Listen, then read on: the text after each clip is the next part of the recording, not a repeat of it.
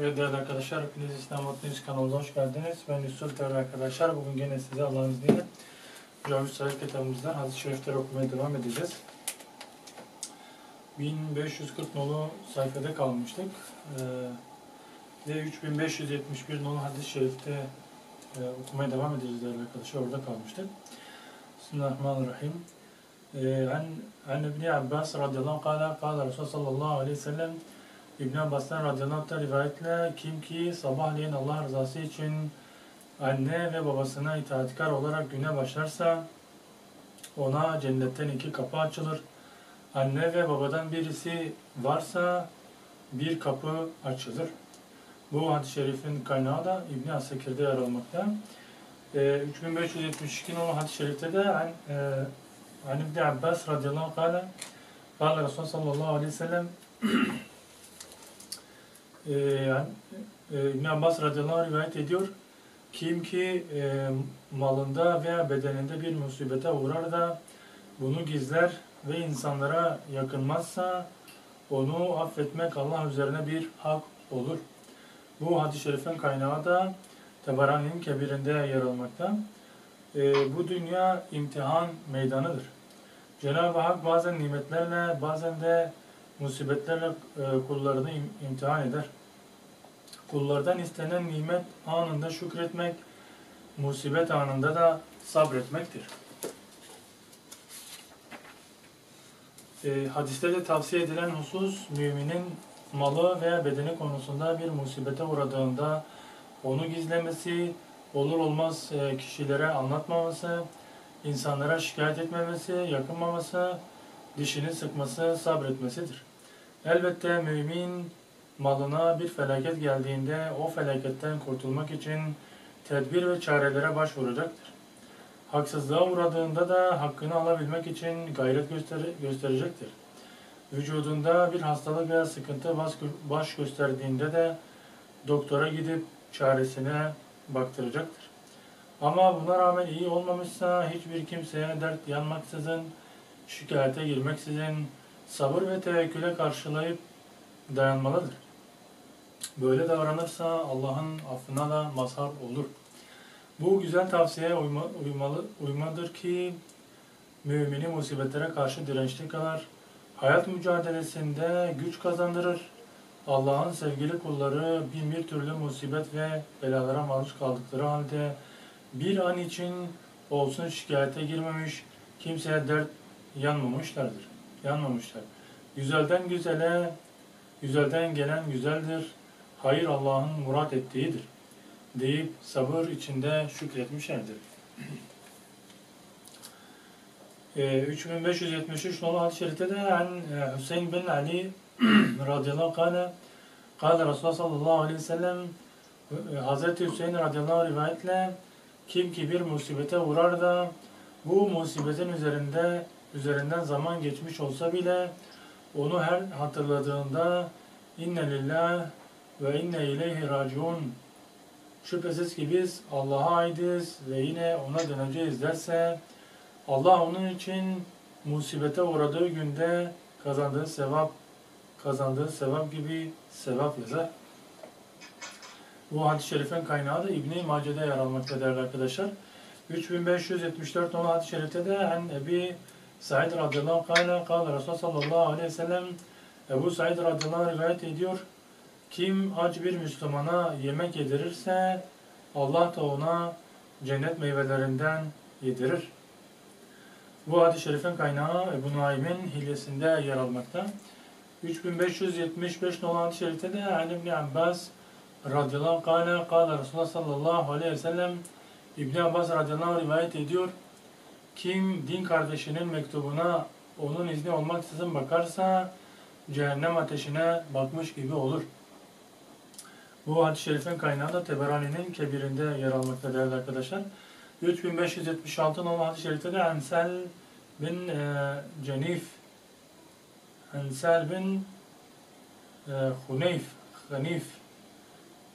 Hanif radıyallahu anh kâle Resulullah sallallahu aleyhi ve sellem Sel bin Huneyf'ten radıyallahu anh rivayetle kim ki Allah yolunda cihad eden, çoluk çocuğunu geçindirmek uğrunda borçlanan veya kölelikten kurtarmak için efendisiyle anlaştığı gibi parayı ödemeye çalışana yardım ederse, gölgesinden başka gölge bulunmadı.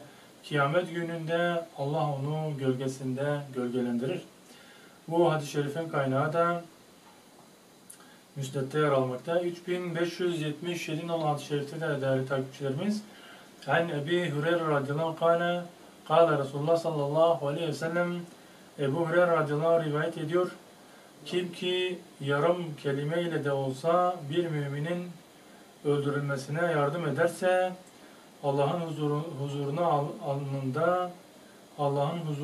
alnında Allah'ın rahmetinden ümidi kesilmiş yazılı olarak varır.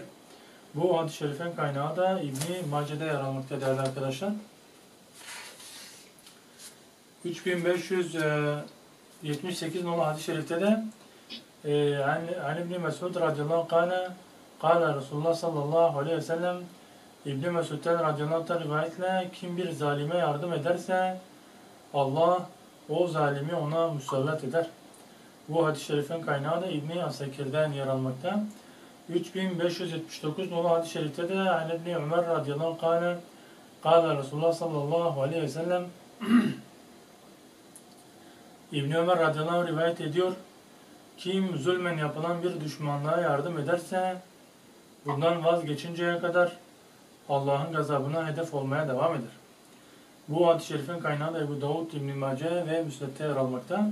3580 nolu hadis-i şerifte de An İbn Abbas radıyallahu anh kâle Resulullah sallallahu aleyhi ve sellem, İbn Abbas'tan radıyallahu anh rivayetle kim ki temsil ettiği batıl ile bir hakkı ortadan kaldırmak için bir zalime yardım ederse Allah ve Resulünün koruculuğundan mahrum kalır.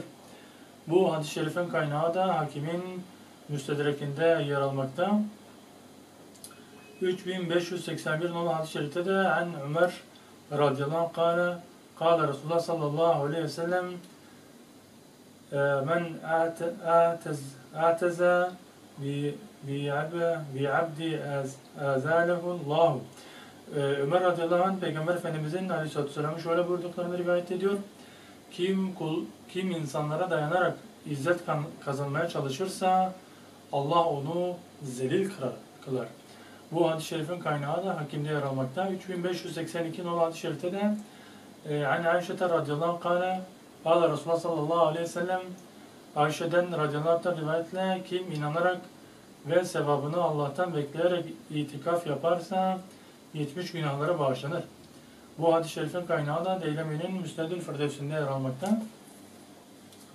3583 nolu hadis-i şerifte de An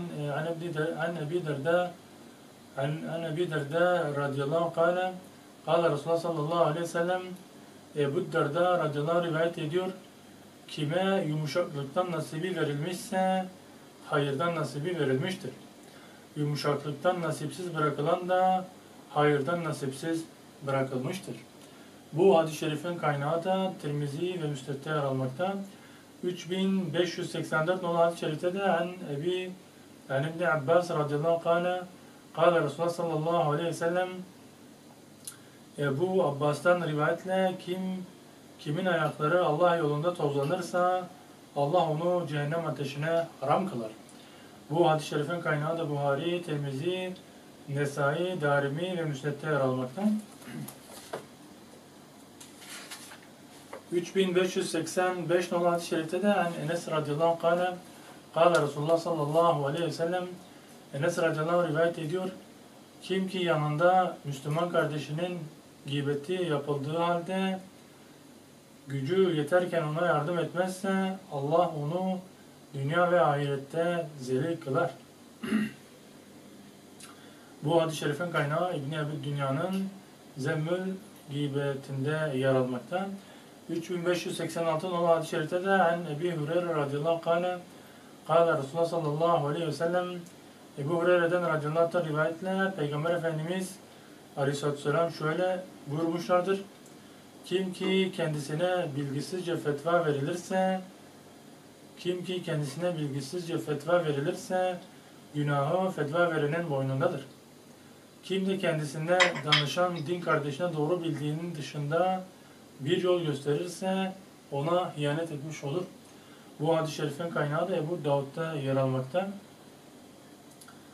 3587 nolu hadis-i şerifte de değerli arkadaşlar. An Ali radıyallahu anh kâle, kâle Resulullah sallallahu aleyhi ve sellem, Ali radıyallahu anh rivayet ediyor. Kim bilgisizce fetva verirse göğün ve yerin melekleri ona lanet okur.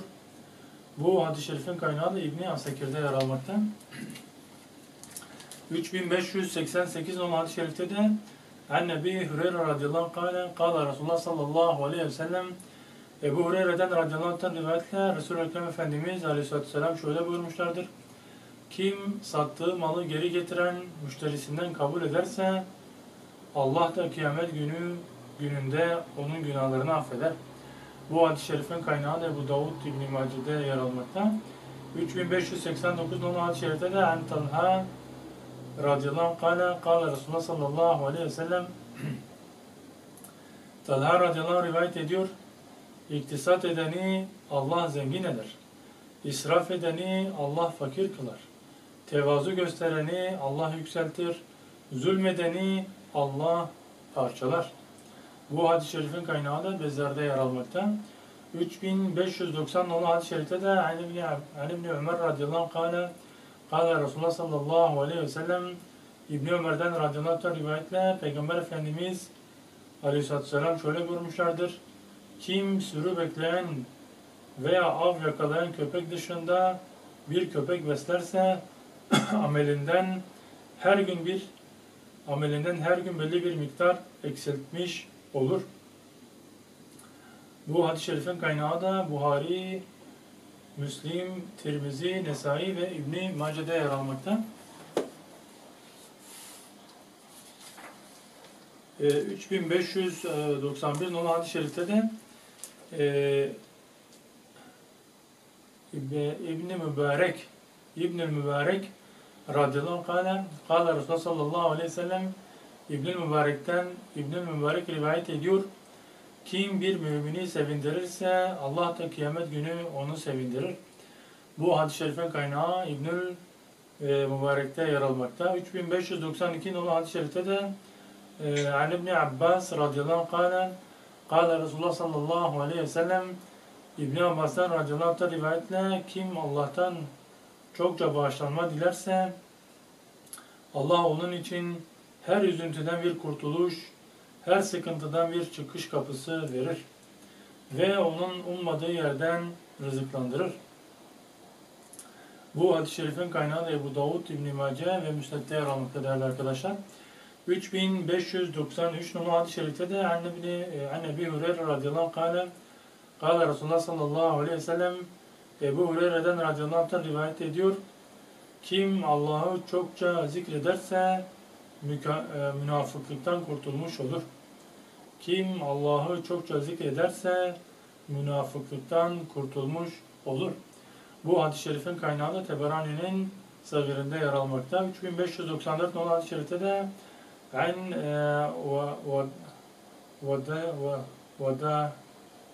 An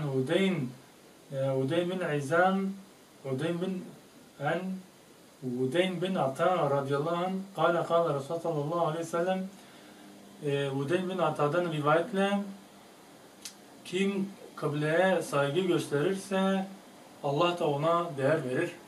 Bu hadis-i şerifin kaynağı Derekutni'nin Sünneninde yer almakta değerli arkadaşlar. 3595 nolu hadis-i şerifte de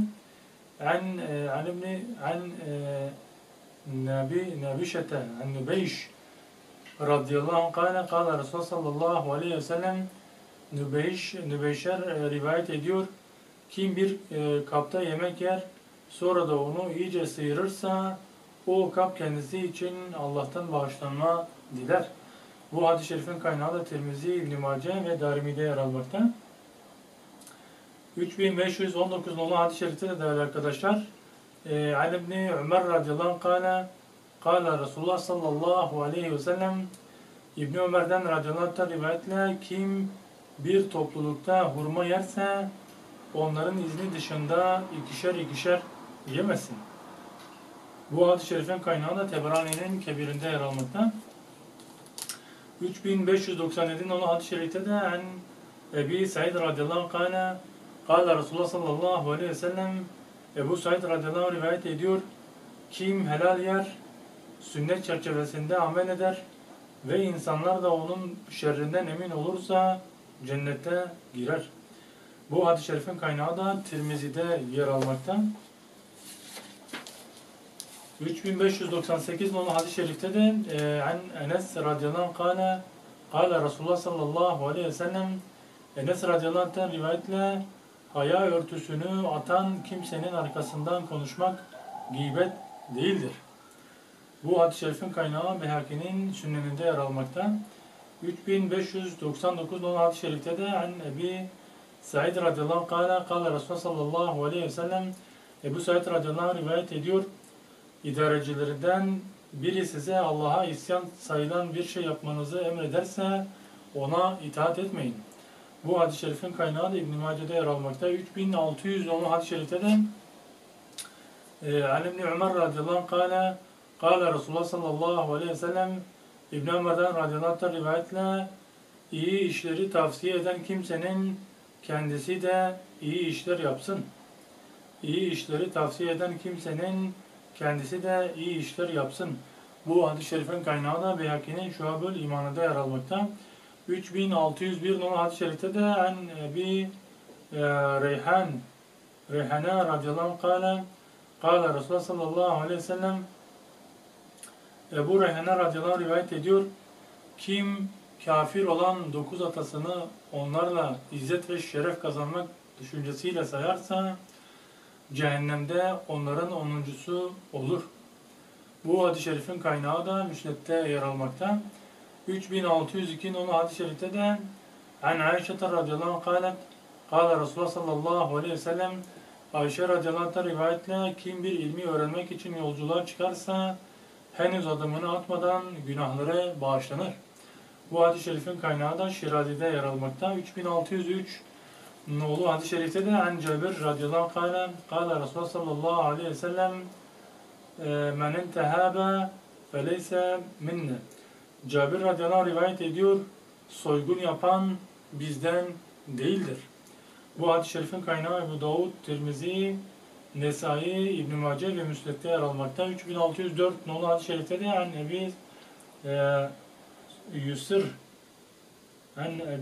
radıyallahu anh kâle Resulullah sallallahu aleyhi ve sellem Ebu'l Yusr'dan radıyallahu anh rivayetle kim ki eli darda olana alacağı konusunda süre tanır veya alacağından vazgeçerse Allah gölgesinden başka gölgenin bulunmadığı kıyamet gününde onu gölgesinde gölgelendirir. Bu hadis-i şerifin kaynağı da Müslim ve Müsned'de yer almakta değerli arkadaşlar. 3605 nolu hadis-i şerifte de an İbn Abbas radıyallahu anh kâle Resulullah sallallahu aleyhi ve sellem İbn Abbas radıyallahu anh rivayet ediyor. Kim ki eli darda olan borçlusuna durumunu düzelinceye kadar süre tanırsa Allah da ona günahına tevbe edinceye kadar süre tanır. Bu hadis-i şerifin kaynağı da Buhari, Müslim, Tirmizi, İbn-i Mace ve Darimi ve Müsned'de yer almakta. 3606 nolu hadis-i şerifte de değerli arkadaşlar. An Bureyde radıyallahu anh kâle Resulullah sallallahu aleyhi ve sellem Bureyde'den radıyallahu anh rivayetle eli darda olan borçlusuna belli bir güne kadar süre tanıyana o gün gelinceye kadar her güne karşılık bir sadaka sevabı, süre girdikten sonra tanıdığı her gün içinde 2 sadaka sevabı kadar sevap vardır. Bu hadis-i şerifin kaynağı da İbn-i Mace ve Müsned'de yer almakta. 3607 nolu hadis-i şerifte de an Ukbe bin Amr radıyallahu anh kâle Resulullah sallallahu aleyhi ve sellem Ukbe bin Amr radıyallahu anh rivayet ediyor. Kim ki Allah kendisine bir nimet verir de bu nimetin devam etmesini dilerse çokça la havle ve la kuvvete illa billah desin. Kim ki Allah kendisine bir nimet verir de bu nimetin devam etmesini dilerse çokça la havle ve la kuvvete billah. La havle ve la kuvvete billah. La havle ve la kuvvete illa billah. La havle ve la kuvvete billah. Değerli arkadaşlar, Arapçası bu. La havle ve la kuvvete illa billah. Desin diyor Allah Resulü sallallahu aleyhi ve sellem. Bu hadis-i şerifin kaynağı Teberani'nin Kebir'inde yer almaktadır değerli arkadaşlar. 3608 numaralı hadis-i şerifte de Harim bin Fatik, Huzeym bin Fatik radıyallahu anh kâle, kâle Resulullah sallallahu aleyhi ve sellem, Huzeym bin Fatik'ten rivayetle Resul-i Ekrem Efendimiz aleyhissalatü vesselam şöyle buyurmuşlardır. Kim Allah yolunda bir harcamada bulunursa kendisi için bunun 700 katı sevap yazılır. Bu hadis-i şerifin kaynağı da Tirmizi, Nesai ve Müsned'de yer almakta değerli arkadaşlar. 3609 numaralı hadis-i şerifte de Enes radıyallahu anh kâle Resulullah sallallahu aleyhi ve sellem, Enes radıyallahu anh rivayet ediyor. Kim helal kazanç için yorgun ve bitkin olarak akşamlarsa günahları bağışlanmış olarak akşamlanmış olur. Bu hadis-i şerifin kaynağı İbn-i Asakir'de yer almakta. 3610 numaralı hadis-i şerifte de Vesilete radıyallahu anh kâle Resulullah sallallahu aleyhi ve sellem, Vasile'den radıyallahu anh rivayetle Peygamber Efendimiz aleyhissalatü vesselam şöyle buyurmuşlardır. Kim ki kusurlu bir malı kusurunu açıklamadan satarsa sürekli Allah'ın gazabına maruz kalır. Melekler de devamlı olarak ona lanet ederler. Bu hadis-i şerifin kaynağı da İbn-i Mace'de yer almaktadır arkadaşlar. 3611 numaralı hadis-i şerifte de değerli arkadaşlar. Ümeme radıyallahu anh kâle Resulullah sallallahu aleyhi ve sellem, Ümeme radıyallahu anh rivayet ediyor. Önce selam veren Allah ve Resulüne daha yakındır. Bu hadis-i şerifin kaynağı da Müsned'de ve Ebu Davud'da yer almakta kaynak olarak. 3612 numaralı hadis-i şerifte de İbn Abbas radıyallahu anh kâle Resulullah sallallahu aleyhi ve sellem, İbn Abbas radıyallahu anh rivayetle kırsal kesimde yaşayan kaba olur. Av peşinde koşan gafil olur. Hükümdarların kapısından gelen fitneye maruz kalır. Bu hadis-i şerifin kaynağı da Tirmizi ve Nesai'de yer almakta. Hadiste kırsal kesimde yaşayan kimselerin kaba olacaklarına dikkat çekilir. Bu izaha gerek duymayacak kadar açıktır. Hadiste dikkat çekilen ikinci husus avlanmaktır. Cenab-ı Allah bütün hayvanları insanların emrine vermiş, istifadesine sunmuştur. Bu sebeple gerek gerek denizdeki balıkları, gerekse de evcil olmayan kara hayvanların etlerinden, derilerinden ve diğer kısımlarından istifade etmek için avlamak caizdir. Bu bir ihtiyaca dayanmadan keyfi olarak avlanmak her ne kadar caiz de olsa, İslam alimleri lüzumsuz avlanmanın kalbe katılık verip şefkat duygusunu azaltacağından böyle bir davranışı uygun görmezler. Nitekim yukarıdaki hadiste av peşine koşanın gafil olacağına dikkat çekilmiştir. Gerçekten de avcılığı vazgeçmeyeceğine bir meşgale haline getiren kimseler çoğu zaman ciddiyetten uzak bir hale bürünür, gaflete düşer. Avını nasıl kovaladığını, onu nasıl vurduğunu anlatıp durur. O kadar ki manevi alemini ilgilendiren şeyleri düşünmeye vakit bile bulamaz. Bu ise büyük bir gaflet örneğidir. Hadiste dikkat çekilen üçüncü husus, hükümdarların kapısına gelenin fitneye maruz kalacağıdır. Çünkü zaruret olmadan hükümdar kapısına gelen kişi burada bazı yanlış davranışlarla karşılaşabilecek, zulümlere şahit olabilecektir. Eğer bunlara ses çıkarmaz, idarecinin zulmüne alkış tutarsa fitneye düşmüş olur.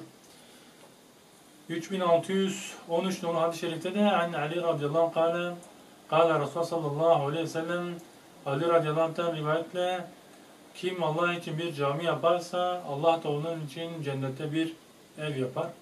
Bu hadis-i şerifin kaynağı da Müslim, Buhari, Ebu Davud, Tirmizi, İbn-i Mace ve İbn-i Mace'de yer almakta. 3614 numaralı hadis-i şerifte de Ebi Hureyre radıyallahu anh Kâle Resulullah sallallahu aleyhi ve sellem Ebu Hureyre'den radıyallahu anh'tan rivayetle kim ki güneş batıdan doğmadıkça tövbe ederse Allah tövbesini kabul eder. Bu hadis-i şerifin kaynağı da Müslim ve Müsned'de yer almakta. 3615 numaralı hadis-i şerifte de an raculi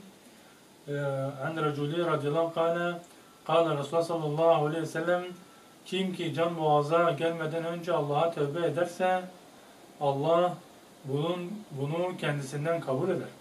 Bu hadis-i şerifin kaynağı Hakim'in Müstedrek'inde yer almakta değerli arkadaşlar. 3616 numaralı hadis-i şerifte de an İbni Abbas radıyallahu anh kâle Resulullah sallallahu aleyhi ve sellem İbni Abbas'tan radıyallahu anh rivayetle kim bir namazı terk ederse Allah'ın huzuruna Allah kendisine gazap etmiş olarak varır.